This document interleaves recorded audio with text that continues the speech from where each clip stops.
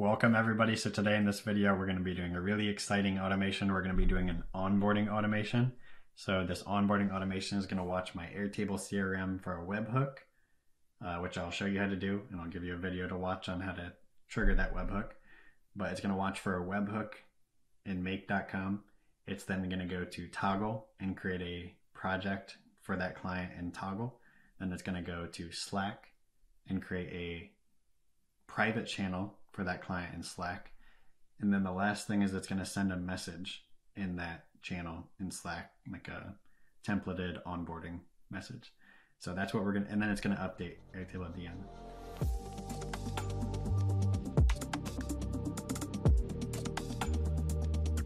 If you haven't met me before, my name is Ben Green. I help businesses build out these kind of automations and this example of the CRM system that I'll be showing you, which is mine.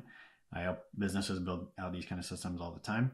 So if you're interested in that, you can check out the link in the description. If you want some help, you don't want to go through this alone anymore, and get some professional help building out these systems.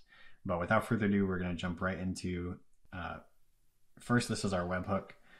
Secondly, we're also going to pull over Miro, where we mapped all this out, because this is a whole YouTube series on building out these systems. So this is the automation we're going to be doing, with the caveat that I will not be doing esignatures.io in this one because I don't have a contract ready for this automation. So this is everything that it's going to do. It's going to start off with the webhook, except instead of Zapier, it's going to do make. It's then going to update the Airtable record because I don't pass through hardly any information at all into the webhook. And then instead of, we're just going to skip this step. We're going to create a client in Toggl. This is actually untrue. It's just going to go straight to creating a project in Toggl. And then it's going to create a Slack channel, and then it's going to send a message. The last thing that it's going to do is it's going to update the record in Airtable. So it's a little bit messy, but this is everything that our automation is going to do. So this is what we're going to start building out. So everything starts off in Airtable. How this all works is, in a previous video, we had set up this thing where it says, once you move somebody to a certain status, in our case, closed won, that triggers an automation. So this is our trigger. This is the start of the onboarding. When you say deal stage is closed won and onboarding is not complete yet, then it goes and runs a script, which I give this script in the other video. This triggers a webhook, which just passes through the record ID, and then it updates onboarding to be complete. So now we're going to build out that automation in Make. So the first thing that we have here is just a record ID. So this is the successful test of that automation, which again, I'll give at the end. I'll show you how to do the webhook side of it. Now what we're going to do is we're going to add a module in Airtable. And this module in Airtable, it's going to update that record. The reason why I like doing it this way is because to update the record, I use the update record to pull all the information from the Airtable record, because all I pass through is the record ID, and I'm a little bit lazy. Okay, so now we're in Optimize. We want to go to the table, companies. The record ID is going to be from right here. And we're going to try to see if I don't have to update anything. Actually, at this point, we can update the Toggl ID because that will be something that gets updated in this. So that should be fine. So you can put any value you want in that. We're going to test this by using the record ID from our test here. So I'm going to run this module, include the record ID from the test, and see if that updated our Airtable base. Sweet. So that updated it, and it should have also pulled in the name from right here. So going back to Airtable, I should have already pulled in a really unique name for that company, or else I wouldn't have clicked closed one, because I know that that triggers this. And in this case, it says school. So now I want to just continue through the rest of our Miro step by step. So now we've updated the Airtable record. Now I want to go create a project in Toggl. So I want to add something that says Toggl track. What I want to do is create a new project. So the name of this project is going to be from Airtable. It's going to be the name of the client, which in this case is school. It's going to be from Optimize. It's going to be from Optimize. The client ID is going to be, for me, it's going to be service delivery. Active, all the rest of this, I'm going to say, I think it's yes. Is it private? I'm going to say no, not private. This shouldn't be used as a template necessarily. And I think all that will be good. So now let's test this out. The ID will be, so this says ID for updating the Airtable record. We'll try that. Okay, so now I'm going to go into Toggl and confirm that I have that project. All right, so I did that incorrectly. I created a project with the name of the record ID that I pasted in there.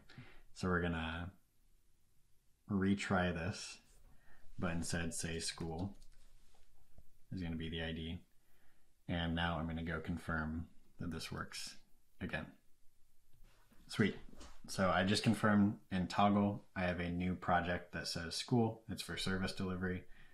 And this is what that project looks like. So school, service delivery, it looks all right. Okay, so now I've done that. Now I need to go create a Slack channel. So I'm going to add another module in Slack. And I'm going to say in the channel section, not list channels, let's see. Maybe I'll just create a channel. I'm going to add my account. Okay, so I've added my Slack account, which you can just go through by clicking add here. And now the name I'm going to pull from school. But on all mine, to make sure they sort right, I include one dash the name, and then I'm going to say, yes, this is private. So now I'm going to run this. I'm going to say school. See if this works.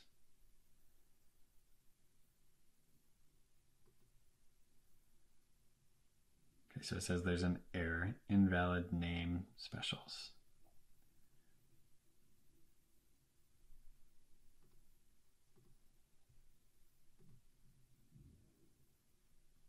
Okay, so let's try running this again. Let's say school lowercase.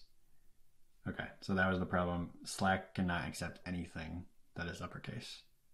So what I need to do now is make sure in Airtable, I go back to Airtable and I add a Slack channel name. So this is my name. This is going to be what the Slack channel name is. Slack channel name. This is going to be a formula that makes everything lower in my name formula. So now I'm going to use the Slack channel name, go back here, click run this module. How I will run that is by saying, oh, I think we had the record ID here. Nope. No, we'll have to use the Airtable record by a little bit of a manual work. So here, I can't really see it. It's going to be too many characters, but I should have just copied the record ID, which you can get from this URL right here.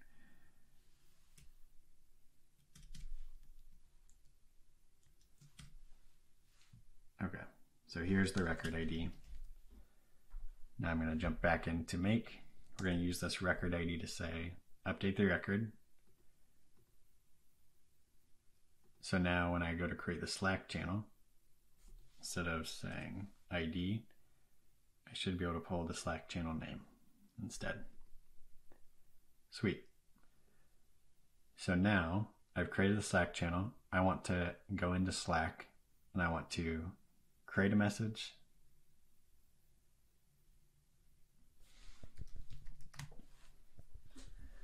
Unpin, pin, delete a message, update a message, create a message.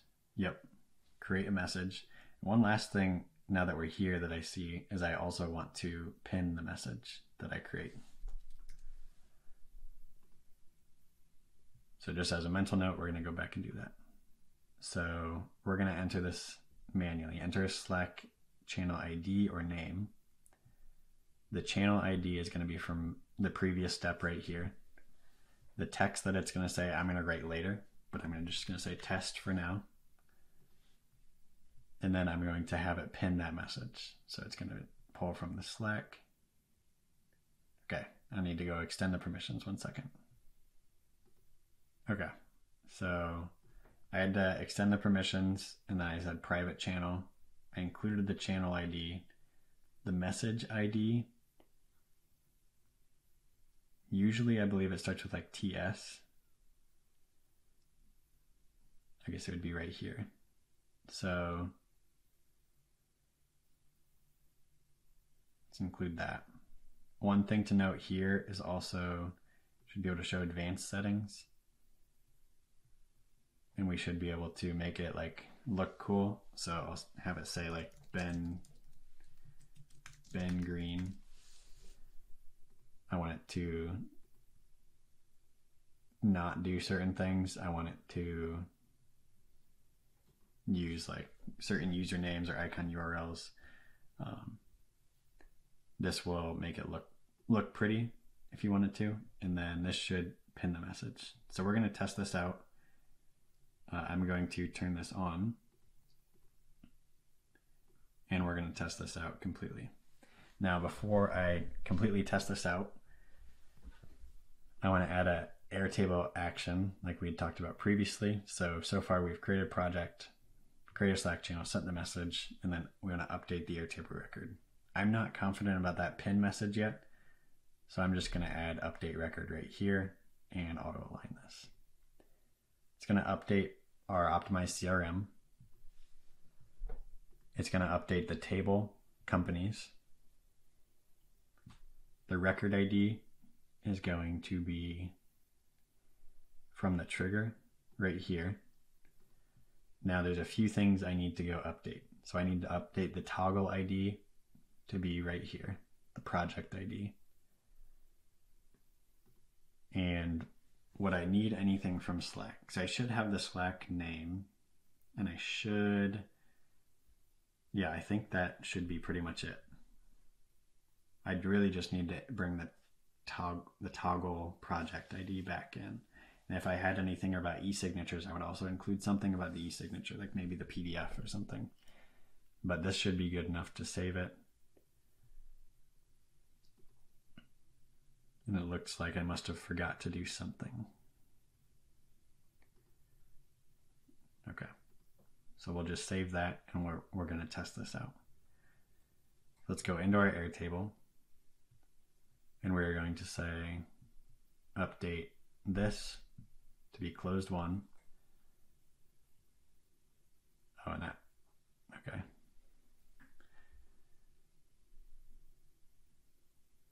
Let's see if it works or not. And there may already be something with that name, which could be interesting. So let's now go in and see the history. 1 second. Okay, so I went out just a little bit and we have our integration webhooks right here. There's some error. I didn't look to see what the error was yet, but we're going to go through this.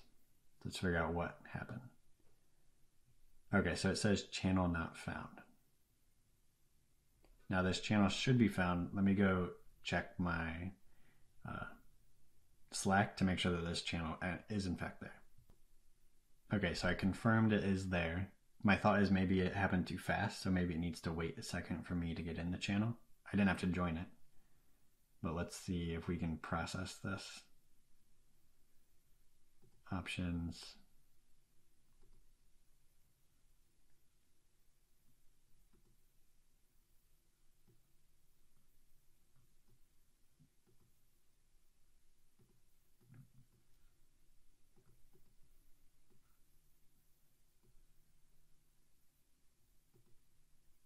if there's an option to like run the queue, turn it on, process old data. So if we, okay, so it still says, oh, it went back and created a new project. Okay. So let's run this, include the channel ID here now.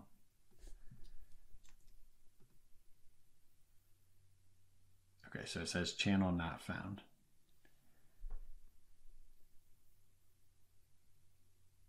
So we did say enter manually. The channel ID should be from step 4, which it has a channel ID.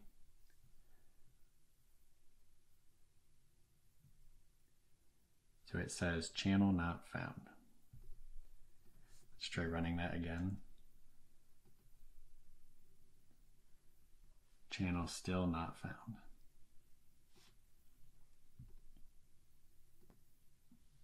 Okay, so the problem was it was on the wrong Slack channel, or on the wrong Slack workspace, if you will. So let's click OK, let's save all that, and let's see what happens. So far I've successfully but unsuccessfully tried it with OIS, as well as this one. Let's try it with Optimize IS test. That's multiple words. We'll see what happens. So it's closed one. It did not update the Toggl ID to be OB. Oh, that's because it's not on. Duh. So let's move this back to pre-consultation. Okay, so this allegedly was on. Let's go back to Airtable. Update this to be closed one and see what happens.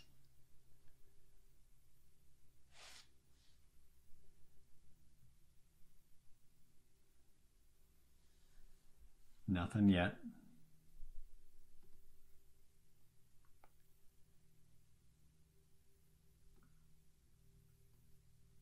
Okay. If it gets back in here and updates it with a Toggl ID, that should mean almost guaranteed success. Still nothing, however. Okay, so now what I think it is Slack also can't use spaces. So let's go back here, and we're going to say substitute any spaces with dashes. And we will also substitute most funny characters. So we're just gonna add a few, like replace @ signs with dashes, replace backslashes with dashes. Okay. So now we shouldn't have to change anything there. Let's just say, let's go here, refresh this page, make sure it's still on. Okay, it's not on. We'll delete all the old data, turn it on. And now let's say closed one.